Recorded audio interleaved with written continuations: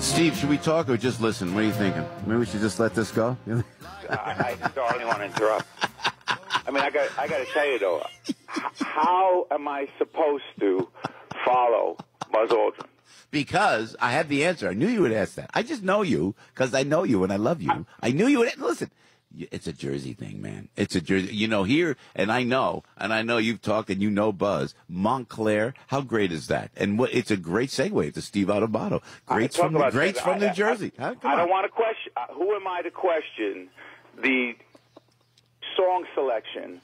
And now I never would ever challenge, Summer Wind, but I thought "Fly Me to the Moon" was coming up. Oh, that would have been a good one. I don't want to say anything. Listen, I was going to play the theme to Downton Abbey in a celebration of PBS beating the answers yesterday. Steve, you didn't play this PBS game yesterday because we couldn't decide. Listen, I want to make it clear. Yeah. I got a phone call. Listen, Frank, is Frank there? Yeah, Frank I'm here. Absolutely. We're all here. Yeah. Listen. I got a call. I don't want to say anything, but I got a high-level call yesterday from a very high-level official in the public broadcasting system. Big bird. As everyone knows, I've been in public broadcasting for over 20 years. I got a call, and when you get a call from a high-level official at PBS, said, Steve, if you play, it could be your last time on the air, PBS. If you play for that radio station and you wear that uniform, you've made a choice. Was it a union guy named Dominic who called you? Yeah. Steve, it wouldn't be a good idea if you played.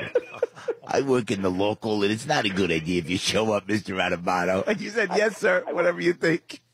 So, Frank, I want to apologize, because if I were there, Frank, I know I say this all the time, if I were there, things could have been different. It could have been like 20. What was the score? Like 20? What was the score? We stopped counting after they scored 20 runs or 21 runs. But I asked them, so, Steve Adubato doesn't play for you guys either. They said, are you kidding? We wouldn't even ask him. He lives so far away, he'd never show up. See? But you asked the rest of us, Frank. That's right. To play. That's right. You get to show up.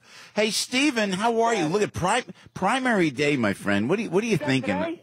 That is, yeah, but I know, New York today. And, Donald run away with it. But I made a prediction. I don't know why. And politics as good as Frankie Five Boroughs. I'm wondering that Bernie doesn't squeak out and beat Hillary. I just love the drama of it all. You think that could possibly happen in New York today? I'll tell you what. Hillary Clinton has made the impossible possible. She has, after being Secretary of State, United States Senator from New York State, the former First Lady, millions of dollars in the bank. She was the prohibitive favorite. Nobody wanted to run. She has allowed a socialist United States Senator from the great state of Vermont, a dead heat nationally. She has made this a race. That's how great a candidate Hillary Clinton is. She's impressive, I got to tell you. I do not think she will lose this race ultimately. She has too much going for her. I think that the win in New York City will be too strong for her. The African-American and Latino vote will be too strong for her here. But he will make it a race. Bernie Sanders is going to make it a race. This is more about Hillary Clinton than it is about Bernie. No disrespect. But if Donald Trump were not in this race, Bernie Sanders would be an unbelievable political story. He already is, but because Trump is in it, that's all anyone's really talking about. Maybe. What do you think is going to happen in Jersey, Steve Adubato? You think Governor Christie will help Trump in advance of the New Jersey primaries? June 7th, the New Jersey primary never matters. It's so late in the primary season. It never matters. It's going to matter. There are a lot of delegates here, and I do think that the governor, who has been laying low lately, I'm sure he talks to Mr. Trump a lot. I think he gives him advice. I think they've become very close. He doesn't need to be out there on the campaign trail with him. I've told you guys this before about the governor, and I'm friendly with the governor. I've not been a great fan of this particular move. I think the governor thinks it was a right move for him politically. I think the governor is going to be out for him, and it's going to make a difference. And I think that Trump is well positioned in New Jersey. If he wins in New York by as much as most of us think, if he gets over 50% in New York State, he's well positioned on June 7th in New Jersey and ultimately in California. And I don't think, guys, I know it's going to hurt some of you, I don't think he gets 1237 on the first ballot. Then all hell breaks loose after that, guys. I got to tell you, I don't know what happens. Yeah. Hey, Steve, you think everybody's going Governor Christie, vice president? There's no way that the Donald, I think, picks the Governor Christie as vice president because you don't want two Northeast guys there. You got to go to Ohio or wherever. But am I right in assuming that, Steve Adubato? Well, listen, here's how you picture this for vice president, Chris Christie. Yeah. There's a number one guy and there's a number two guy. I know everyone jokes about this, but Chris Christie had the audition as vice president. You saw what he was like standing behind Donald Trump. Oh, jeez. You saw what he was like standing behind Donald Trump. And that I thought that they just ran. I didn't like what they did with Governor Christie and that they ran all over Twitter. I mean, what was that about? He was just being polite. He was just behind he didn't want to upstage. Huh? Jokes aside, Joe. Yes. Chris Christie is a number one guy. He's a chief executive. Yeah, interesting. You like his decisions, you don't like his decisions. That's not the point. The point is, in my view, he is a chief executive officer. He's a governor. He's a number one guy, or what I mean by that, I don't mean from a sexist point of view. He is not a number two person. He's not a vice president material. He's just not. But he would be an awesome attorney general. Am I right, Steve? He could be attorney general. He could be someone who heads up Homeland Security. He's that kind of person. I don't think that that's what he wants. I think, he still harbors national ambition, but, again, it's so much has to happen politically. New Jersey does matter. But let me ask you guys this. I got to turn this around on you. Joe, when Donald Trump is complaining about the rules, when he says everything's rigged, I got to ask you something. Yes.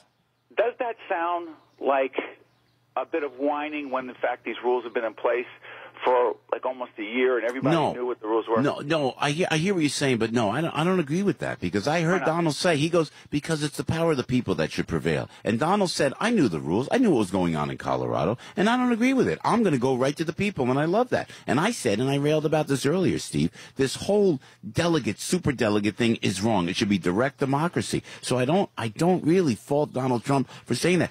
But I don't fault Ted Cruz either, Steve, for being a student of the system. Exactly right.